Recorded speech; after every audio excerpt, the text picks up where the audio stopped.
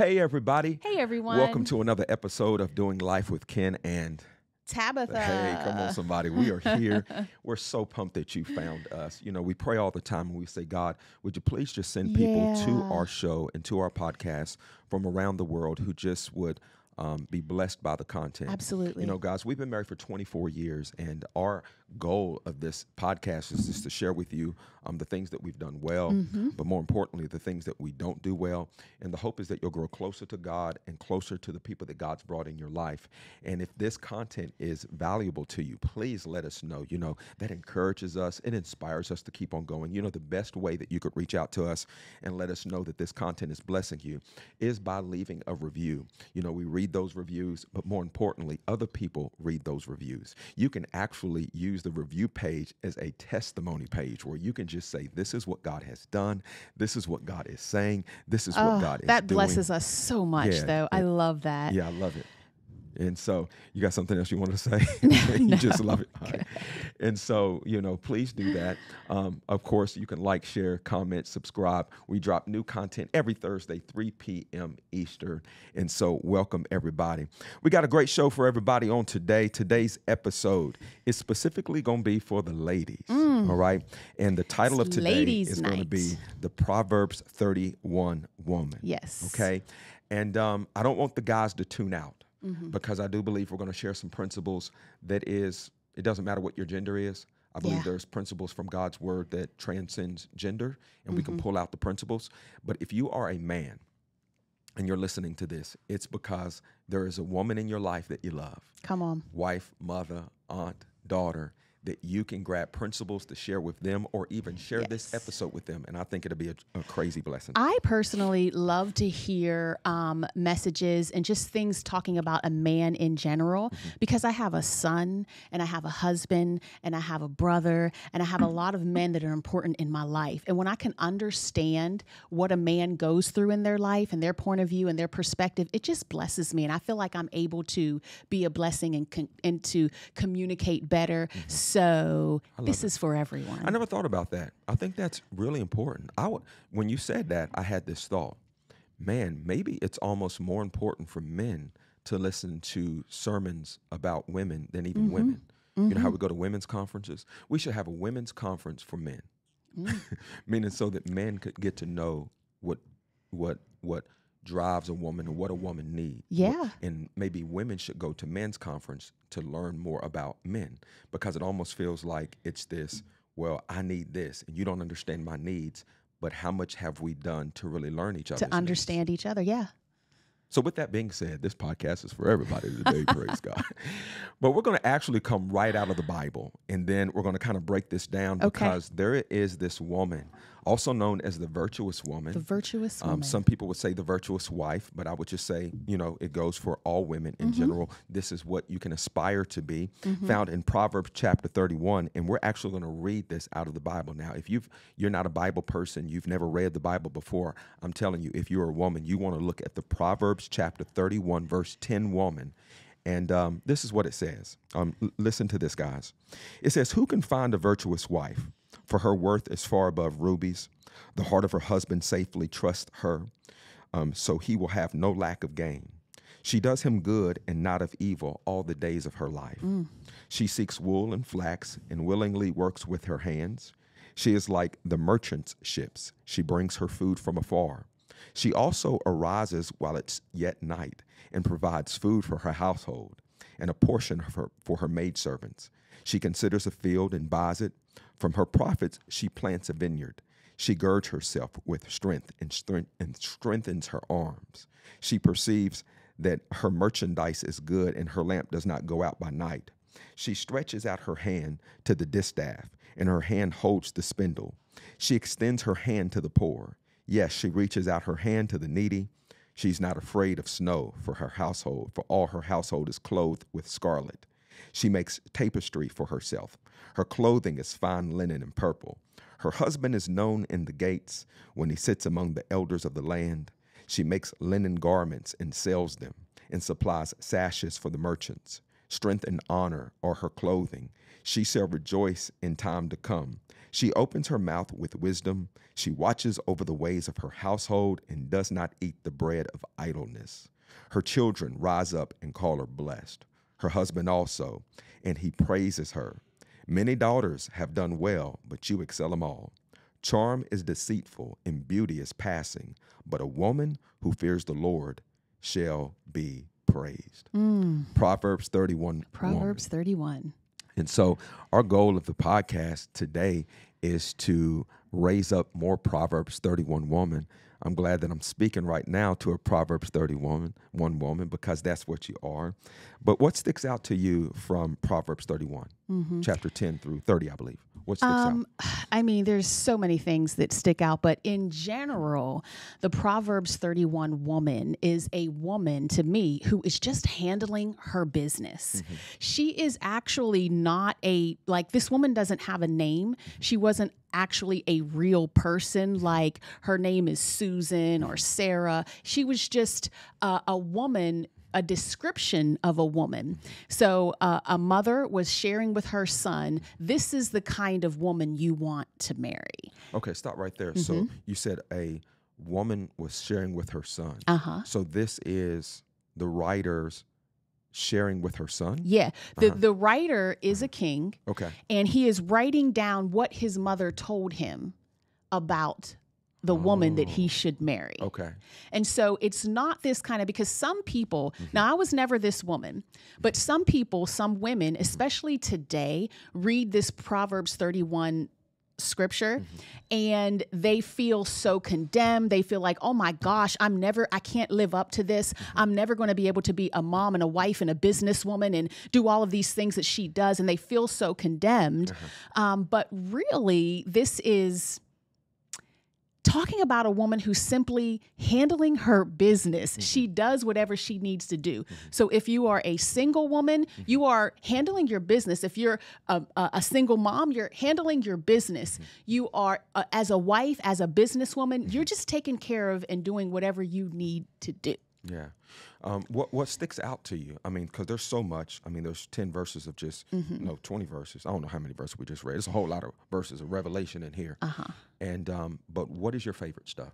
My favorite thing is basically, okay, so when I first got saved and I didn't have a lot of examples of a virtuous woman, of a woman of God, of a holy woman. Like, what does that mean? What does that look like? And a lot of my perception was like, I would go to church and I would hear the preacher preach and, all of this stuff. And I would be like, okay, not like consciously think it, but feel like, but that's good for you because you're holy and you have on your robe and you know what I mean? Like, but for me. Did they have on a robe for real? Well, this is when I was first going to church. Okay, this is way back in the day. This is when I was searching for God. And I was like, who in the world had a robe? Yeah, we went when I was in college. You remember the church we went to in college? That. They would wear a robe. The pastor would wear a robe, and God bless. I mean, there's nothing wrong with the we need robe. to bring robes back. Go ahead. There's nothing wrong with the robe. I know people still wear robes.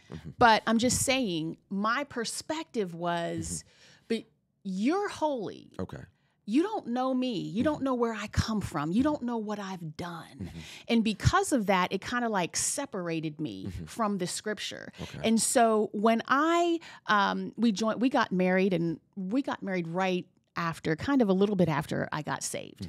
And that began my journey with the Lord. So we got married while we were in college. We graduated college, and then we moved to Washington, D.C., where we found a church. And when we were in this church, the pastor's wife, who was also a pastor, she would talk about the Proverbs 31 women. I remember going every Saturday, like every first Saturday of the month, we would go to a women's meeting and we would talk about the Proverbs 31 woman. And so the way that she opened it up to me, to my fresh ears, and described it to me, it was never with condemnation. It was never something that I had to live up to, but it was always with something that was like refreshing and a privilege, like, oh wow, I can be holy and live a holy life because God made me holy, not because of what I've done or anything like that, but this is just who I am. And so anyway, I think it was presented to me in a kind of that kind of way. And so when I read the Proverbs 31 woman, I feel inspired. I feel encouraged. I feel like it's something to aspire to be. Okay. I don't know. Also with the Proverbs 31 woman, I see like I'm 47 years old right now, and I see a woman of like all ages in there.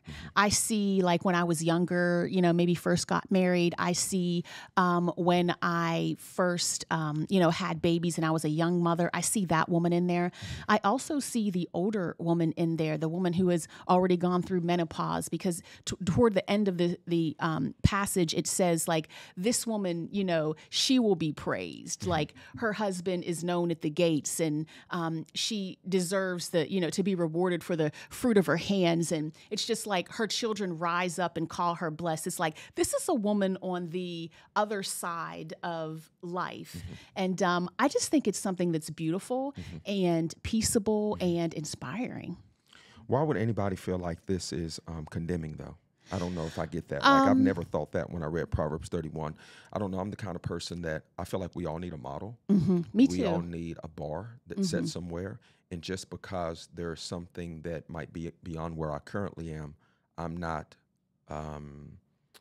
downtrodden, but I'm not like depressed, or I'm not like, oh, that's not me. I could never measure up to this. Is that a popular mindset? I think that it has grown to be more popular. And I know it because I have, like I said, I've always felt so great about the Proverbs 31 woman, but I talked to a lot of women, and not everyone feels like that. People feel like, oh my gosh, you mean, when it says that she wakes up before the sun and makes food for her house. Well, I don't like to cook, well, but I look at it more like, but I feel like what's in God's word, what is the principles that you can take from it? Exactly. And if you can take steps towards that, you don't have to be perfect, but your life is going to be better. Exactly. So let's say that I was that woman and I read that and I don't cook. What if I decided, you know what? I'm going to take cooking classes. I might not be Martha Stewart, but I'm going to be better than what I currently am. Right now, I've been giving my family microwave dinners, and we've been eating Chick-fil-A Monday, Wednesday, and Friday. But now I'm going to try to step towards something. So to me, when I read the Bible, I don't know. I'm just concerned with people that are challenged. When they're challenged with something where they could be better, they actually dump on themselves and feel worse, and they back out instead of move towards. So when I read something and I know that I'm not there, especially in the Bible, I'm saying, oh, that's what I could be. So if God ever shows me where somebody else is, he's no respecter of person. He's given me a limit to where I could get to. So I'm not discouraged. I'm actually encouraged to say, man, I could be a Proverbs 31 woman. So to me, I feel like it doesn't matter how old you are. It don't matter what you believe, how much sin you've committed. I think there are some things from the Proverbs 31 woman that you're like, ooh, that's my goal. That's where I can get to. And the fact that it's in the Bible, there's going to be a supernatural grace on me to help me get there. But is that true? Or? I mean, it's true. What you said is true, but different people have different perspectives, different backgrounds, and different ways that they view things. And I kind of agree with you. I kind of like, look, I need to cook and take care of this family. You know what I mean? Like, somebody's got to do it. He's not doing it. I'm going to take care of it. I like being the virtuous woman. And that's not to say that a man can't cook and do those things. I believe that there can be, every family needs their own communication of the division of labor. I don't cook in this family. It doesn't mean that a man can't do all of the cooking, or they can't be 50-50. So we don't want to, I think every couple and married person has to find their quotient, so to say. Absolutely. Like what they equal together, the culture of their family, what they want it to be. And so the principle from this is that the Proverbs 31 woman, she is handling her business. She is tending to the cares of her household. I can see that. So if I'm a Proverbs 31 woman, and I'm going to take care of my household, say I don't like to cook and I just mess up everything I put. That is not how God blessed me and graced me. Well, I'm going to figure it out. I'm either going to get somebody to come and cook for me. That's still being a Proverbs 31. That's still me tending to the cares of my household. household and taking care of my family. Or I'm going to learn how to make a sandwich. I'm going to learn how to boil some eggs. I'm going to have some cereal for breakfast. I am going to make sure that my family is provided for. I don't like to go to the grocery store. You know, I make sure that I get on my grocery app and they deliver my groceries to the door. That is nothing, less of me. Well, that's a Proverbs 31 move. Yeah, you're going to handle your business, okay? You don't have to cook it. Just make sure that it's supplied. We live in a day and time where people almost get upset at like traditional gender roles and whatever with all that. Like there are certain principles that like for real, every family has to figure out, I got to figure out what my strengths and weaknesses are. And we got to figure out what your strengths and weaknesses are. And we got to kind of curtail our family based upon your strengths and my strengths. But the truth is that there are some things that I'm weak and you're weak in too as well. That's when we got to grow the doggone up and we got to learn to do stuff that maybe we didn't have the skill to do before. We didn't have the patience to do before. And so when I see somebody that's ahead of me or something in scripture that says, oh my God, I don't do that, I'm actually encouraged to know like, okay, if one of us have to do this for our family to accomplish the vision and the goal that he set in our heart, well, then someone has to step up. Is it going to be you in this case, or is it going to be me? Yeah. And that's not about traditional gender roles. That's about us figuring out how to get the Claytors or the Johnsons or the Smiths or whoever's listening to this into the place of destiny. And so I love the Proverbs 31 woman. I think it's super encouraging. And I would encourage my daughters. I would encourage any woman that I love to study Proverbs chapter 31 and pull out the principles that she can rightly apply in this season as a goal. A lot of people, we need role models. I'm big on mentorship. I think I've always thought about writing a book, Mentorship, Your Shortcut to Success, because I believe that people are looking for shortcuts to success. It's like, should I try this scheme or this company or this idea, or if I do these 10 things, will there be a short? And what I've learned is that there's really no shortcuts to success. You're going to have to work hard. You're going to have to believe God. There's no shortcuts to success. But if I had to give you one, it would be mentorship. Yeah. Meaning that you can learn from somebody else's successes and you can learn from somebody else's failures so that what took them 10 years might take you 5. Exactly. It's not a shortcut, but it's called doing it not the hard way, but the easy way. Doing it the smart way. Yeah, the smart way. And so I guess at the end of the day, it is a shortcut, and it's called mentorship. So, people have all kinds of different role models. Somebody said, well, this artist, this singer is my role model, and I look up to this person. And that's cool and everything, because I believe, like, even from people who are good at writing songs or producing movies or running businesses, there are principles that we can learn from them. But if I'm going to model my life after anybody, it's going to be a man or woman of God. No question about it. That I've had men and women of God that I have gleaned from, that I have learned from, that have helped develop the God or the Christ on the inside of me. And I feel like, and that's why we have this podcast. This is kind of like a mentorship tool for people where you can tune in and maybe you don't know us personally, but you still know us because we're sitting down with you every single week, sharing the good, bad, and the ugly. Like books are mentorship tools. Like a person takes 30 years of their experiences and they put it in 250 pages, but people don't understand. Like, there's certain things, like some people would pay $5,000 to go to some motivational speaker thing, and then we have a conference that's $150 and they're not sure if they want to come. It's because they don't understand the investment that's needed for mentorship. There's just something about being in the right room at the right time with the right people. But anyway, back to Proverbs 31. So this is God's example of mentorship to us for women. Like this woman that does not have a name, but shares with us principles, is a biblical mentor to women of our day. And I just think it's powerful. So we've been married for 24 years, and I think that you exemplify this very well. Yeah. I believe that you are without question a Proverbs 31 woman, a virtuous woman. I believe you take care of your family well. You take care of your children very well. I believe that you take care of your husband very well. The part I'm working with you big on right now is taking care of yourself very well. And I think that's another podcast for another day. If y'all want that, let us know, because I think there's a GTS that's really needed, which is grace to self. And a lot of women don't understand self-care because they're so busy taking care of the kids and everybody else's needs. And that's the biggest area that I think that you could grow in. And I think, that's one of the things that blesses me the most about the Proverbs 31 woman is that she is doing all of those things. And so I equivalent, like if I look at someone's Instagram or social media, you see all of the highlights. This passage is the highlights of the Proverbs 31 woman's life, because if she is married, she's had some arguments. She's had some things going on. If she's a mom, those kids have gotten on her last nerve. She has yelled at the kids. They've been fighting. They've been tearing up stuff and breaking stuff. She's going through life. If she is a businesswoman, she has had some things, that she's got some clients that are just, crazy. She's got deadlines. There's so many things that are going on in her life. However, she still chooses to live her life in wisdom, to let kindness be the law of her tongue, that her husband, is praised in the gates. Her children still rise up and call her blessed. Okay. And so I think that, when I'm looking at this, sometimes you have to read what's not said. You have to read in between the lines, because a woman has, women's issues. Right. Every 30 days, she had a cycle.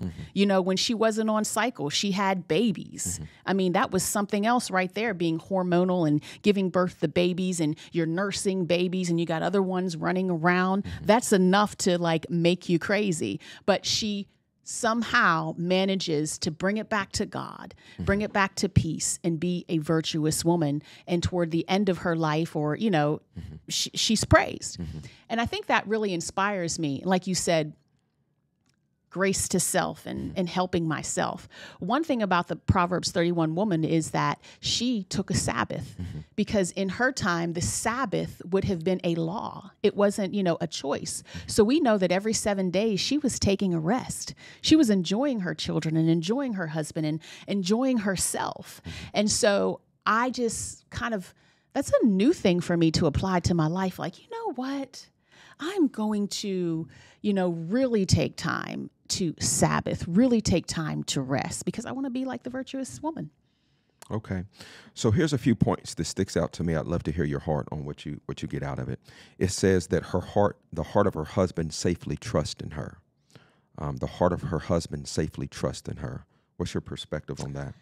I think that, to me, it tells me that she has a relationship with her husband. It's not just high and by. It's not just like, oh, I do this for you or you do this for me. We're not just roommates. But if his heart safely trusts in her, they have daily communion. They have a relationship to where I can bring anything to you, wife, and I trust that you're going to keep my secrets. I trust that you're going to have my back. I trust that you're not going to bring me to shame. Yeah, I definitely trust you.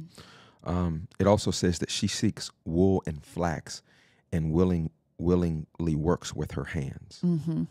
What jumps out to you about that statement? I mean, I just see she seeks, she goes to Target, Walmart, she gets on Amazon, she does what she has to do, and she's willingly works with her hands. I mean, she might not prefer to go out and pull the weeds, but if she's got to do it, she's going to go and do it. Well, yeah, I mean, you do a lot of stuff around the house, once again, not typical gender roles, but I mean, if something breaks in the house, you'll probably fix it before me. Now, I will be the person that will call the people to fix it. Like right now, I'm working on the grass. God help us. The grass, I ordered sod and then it all died, and this is just a whole nother thing. Now the air conditioner has went down, and I tried to get the air conditioner guy to come out and fix it, but he said it can't be fixed. It got to be replaced. And so that's a work in progress for me, but I see you out in the garden, and we don't really have a big yard, but you're out there laying bricks, coming in with dirt all in between your fingernails. I paved myself a little patio. She put a patio out there and kind of does all of that. Or just a little garden. It also says that she is like the merchant ships. She brings her food from afar. Anything on that one stick out to you? Again, she can go out to the specialty grocery stores, and, I go to Trader Joe's and get my, peaches from, Guatemala. And I just, that's what I'm going to do. I don't have to be all exotic and stuff like that, but I'm just going to make sure that my household has what it needs. I like to go to the grocery store. Last time I went to the grocery store, I bought home some star fruit, and it's just great. I haven't had it for the kids for a long time, but I take it home and slice it up because I want to bring home just specialty things for the family. Let us try something new. Here you go, kids. Have some star fruit. Right. I got to say this. In a world where like traditional gender roles are being questioned, I think it's also good at the same time to not throw the baby out with the bathwater, and to know that there are some traditional things that are there and actually healthy. For example, a woman who's like, well, I don't do anything with cooking, anything with food, I would really ask you maybe just to reconsider that position. Yeah. I mean, I know that he can do it, but let me just say from a man's perspective, I'm a very simple creature. You know, I always say that I just need sex and a sandwich. You know, if I have sex and I have a sandwich, my life is going to be pretty good. Yeah. I'm not saying without God, but what I'm saying is that I've made it just that simple. If I can have a plate of food after a long day, it doesn't have to be a gourmet meal, but I just know that I'm going to get fed, and I can know that I have consistent sex with my wife. And that's a whole nother topic that we get into, because sex is not something that should just be enjoyable to me. It should be enjoyable to you as well. I should want it just like you should want it. I don't need you just to meet my needs. I'm going into sex to meet your needs, and hopefully you're coming in it to meet my needs. And through the physical form of sex, of course, intimacy is the most important thing. That's another podcast for another day. But I just think there's something about a woman who might be listening who has done nothing. You know, the kids might get up hungry, and it's like, hungry, you go fix yourself some food. The dude come home and there's just nothing. The refrigerator's bare. And I understand if you're in a season where money is short, but I'm not talking about that. I'm talking about where she doesn't have a care for the food. And I just think that's important, that Proverbs woman, she at least cared about her family being fed. Yeah. And I think there's more. It's just like you're tending to the cares of your household. Right. So as a woman, as a woman of God, as that Proverbs woman, I am looking over, I feel like I am assigned by God to care for my house. Come on. You know, and so whether it's you take out the trash, you know, well, I'm going to oversee and make sure all of this is taken care of. And so I start off even in the environment of my home. I like music playing in my home. I have certain laws in our house that, you know, at a certain time we turn off the lights. Right. We're not going to have the music blasted and the TV blasted, but we are preparing for the next day. I like there to be peace in my home. I want my children to always know that, you know, certain things are going to be a certain way. I want my children to grow up and have lived by a certain standard of life, so that when they go and have their own families, they can uphold that standard. Yeah. They don't come down to anything less because they've been brought up to a standard. Yeah, it's almost like you as a woman has the authority to create a certain atmosphere. Absolutely. In the home. I think you do a great job at that. Thank you. And I think it's something worth sharing. So, you know, but what you said about, you know, not like a woman being, you know, in charge of her household, I guess those are my words. But yeah, I think that is very important. I think that, you know, if the kids are waking up and the kids are hungry and he's hungry and he don't know how to cook and he's not doing anything, I'm like, hey, that's on me. Yeah. I want to make sure that my man is taken care of. Yeah. I want to make sure that my kids are taken care of. Right. Now, I'm going, like I said, I personally, I like to cook and I like to do all of those things, but we're in a season right now, like I need to get to work and I need to get the kids in, you know, in school. So either I've taught my kids, you know how to make toast and bacon and like I've taught them how to do it at this point. And, you know, I've also done things like, okay, I'll at least boil eggs and I leave them there on the counter, or I'll scrambled eggs and you know, I leave it all there. I do have a problem. There hasn't been milk though for last. You told me that yesterday. Did tell you that. What happened? You know, it didn't get It wasn't done. just yesterday. It was the day before that. Oh, really? Yeah, but you just told me yesterday. I've been very patient. Well, before it wasn't cereal. Now it's no milk. So see, I haven't had. It's been going on for about a week now. But look, I really didn't know that. I really didn't know, because I've ordered other groceries and I have everything. You have. You got bread, there, you got lunch meat, you got eggs, but you got everything. You can't do anything with cereal with no milk, though. I've poured a bowl and the blueberries are still sitting in the bowl and they're sitting in the refrigerator for the last few days. You see, and so now I am at the point where my husband is spoiled, my children are spoiled rotten, okay? They just they think the stuff, because for so long, stuff is just there. The milk is just there. And then when it's not there, and for a few days on top of that, they're just like, what is going on? No, I don't think that's being spoiled. What happened to the milk in my life? I don't think that's being spoiled. I think that's just management. And Absolutely. You have a part to play, and I have a part to play, and we expect you to do your part, and I'm going to do my part. Now, the kids, you can't depend on them for anything. Well, what I was going to say is I'm not going to get upset with you or irritated by you talking about this milk, because I feel good. That just shows me that I've been doing my job. Come on. Okay? You know, I'll get you some milk. Get me I'm some sorry. milk, girl. And at the same time, I don't make too big of a deal of it. So I Yeah. just made eggs Yeah. every day. And so we just keep it rolling. But I thought you should, since you're bringing up food. So anyway, what about this one? It says strength and honor are her clothing. I love that. What does that mean to you? I think that she sees beyond the superficial. I think that, this woman, she's having babies and she's, she has PMS and menopause and she's going through life and she's gaining a little bit of weight here and losing a little bit of weight there. It also says that she strengthens her arms and stuff. And so she's exercising, she's making sure she's taking care of her body. But strength and honor are her clothing. That means that she cares more about what's on the inside than what she looks like on the outside, even though she knows she looks good because she's taking care of herself and handling her business. She knows that she's beautiful, but she knows that that's not where her true value is. Her value, it lies within. What about this one? She opens her mouth with wisdom, and on her tongue is the law of kindness. I like that. This scripture tells me that this woman, she's not so young.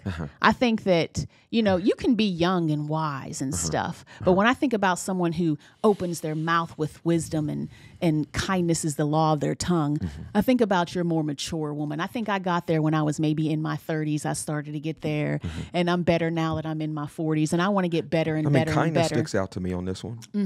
Kindness is the law of her tongue. I think there's a lot of women who don't understand the power that they have in their mouth to tear down their husband or their family or to build them up. Come on. And there's something about kindness, the atmosphere of kindness, man. Yeah. My God, there's no atmosphere like that in a home.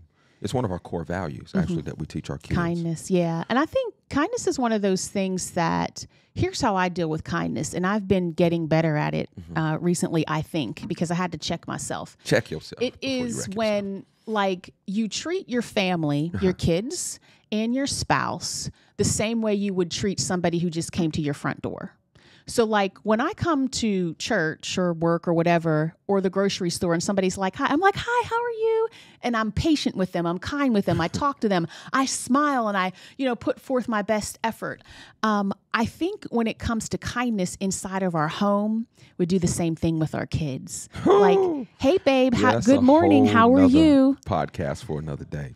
It's almost like you're an adult, but you act like a 13-year-old. Yeah. That's what 13-year-olds do. Yeah. Like you pick them up from school, they get in the car. How are you? Good. And then for 30 minutes, a whole ride home, say absolutely nothing. Don't care about your life. Ain't asking about your day. Don't, but if they saw their friends, oh, hey, how you doing? Come on, let's take a picture together. You know what I'm saying? So don't act like a 13-year-old. Exactly. I'll give you one more. It says that charm is deceitful and beauty is passing, but a woman who fears the Lord shall be praised. Anything stick out to you on that one? No, well, yes. I think more of what I was just talking about is just that the true beauty lies within, and who you are isn't, necessarily what you look like, but really who God's called you to be. You're a child of God, you're a daughter of God. The principles and the law of God that you follow, I think that is what I aspire to be, at least. Yeah. So what I hear today is, number one, virtuous women need other virtuous women. And I think that's an important principle for women who are listening. I think that the reason that was birthed in you 20 years ago is because you was around another Proverbs 31 virtuous woman. And then virtuous women were getting together, and virtuous women give birth to other virtuous women. Amen. And so, don't do life alone. I think as a woman, it's easy because of your responsibilities to kind of put your head down, but you need other women who you can aspire to become like and learn from in your life. I'm also here today that this is not a checklist of things to do, but principles to live by. And so when you read Proverbs 31, don't look like, oh, my God, am I done this? Am I done this? Like, oh, this is just more things for me to do. No, these are principles that you get to live by. This is not what you have to do, but what you get to live by if you so choose. And it's actually to bring value to you and to those that you love in your life. And I also hear today that it doesn't matter where you are or who you are. You can actually take steps towards being a Proverbs 31 woman. And my hope is that when people hear you and they hear your story and they see where you come from, and for those who are newer to our show, they might not understand that you came from poverty and you've experienced racism and sexual abuse and verbal abuse and all these different things. But we see the beautiful woman that you are today, which is really the handiwork of God. People say, how do you know God's real? I would say, have you seen my wife? And so that's the evidence. And I think that there's a lot of women who are listening to this, that your life is not perfect, but you are actually the evidence that God is real, how Amen. He's changed your life. And so anyone who's listening to this, you can take a step towards this. It's not a checklist. It's principles that you get to live by, but it starts with you in your heart saying, I want to be a Proverbs 31 woman. I want to be that virtuous woman. Okay, here's the principles that she lived by. What's the first 3 that I can perfect? Maybe I should ask my husband and those who are around me, what are the things that you see in me that I could take from this to apply to my life to make me take a step towards that? Maybe it's kindness. Maybe it's management. Maybe it's delegation. Maybe it's how you treat your husband. It talked about how everybody knew him in the city gates because of his wife. I'm talking about this woman had she had that thing, man. And I think that women have that. They have that they have that thing if they really use it for the good and not for the bad. And so you have a ministry called Pio Woman, and it's actually another way to say a Proverbs 31 woman, in my opinion. Yeah, it's definitely. another expression of the virtuous woman of God. Can you just tell me a little bit about Pio, what's your heart behind it, and what your vision is for women? Yeah, absolutely. So Pio is short for pioneer. And a long time ago, when I was looking for a name for the women's ministry that I was to lead, I was having a talk with another woman who is a mentor. I love her so much. And I was just sharing with her what was going on in my life, where I was, and getting advice. And she turned to me and she said, Tabatha, you know what? You've been through things in your life and you've seen these things, but you know why you're having difficulties now? It's because you are a pioneer. You haven't seen what it's like to be a mother. You haven't seen what it's like to be a wife. You haven't seen certain things in your life, and you have to pioneer your way. And I was just like, and she just began to speak to me and pour into my life and build me up. And that was, just the beginning of Pio Woman, the Pioneer Woman Ministry. And so Pio Woman is about me just believing that there's a pioneer on the inside of every woman, that a pioneer is a leader. It's someone who leads the way. It's someone who is maybe the first, so for me, I was the first in my family to go to college. I was the first in my family to, get married and have a godly marriage. The first to be in ministry and the first to do so many things, maybe own a home and, just all of that kind of thing, all of that stuff. And sometimes you can feel hopeless in being in the first, like, man, how am I going to do this? But you don't know me. You don't know where I come from. You don't know, the things that I've done. No, you can pioneer your way to where God says that you're supposed to be. And so I just believe that, as a Pio woman, we have the ability, we have the strength, we have the power from God to be what He's called us to be. Amen. So here at Alive Church in Orlando, Florida, and different parts of Florida, we have a Pio Woman event twice a year. And if you are a woman and that just bears witness with you, you want to be around other strong women, other virtuous women, other pioneering women, I would encourage you to come in, hang out in Orlando, man. And we do these every August and also every February of every year. It's just a one-night event where hundreds of women come from all around just to be empowered by the Holy Spirit. All right. Hey, we're out of time for today, but thank you guys so much for tuning in. I pray that today's episode was a blessing for you, that it added value to you, that you can see yourself a pioneer woman in being who God's called you to be.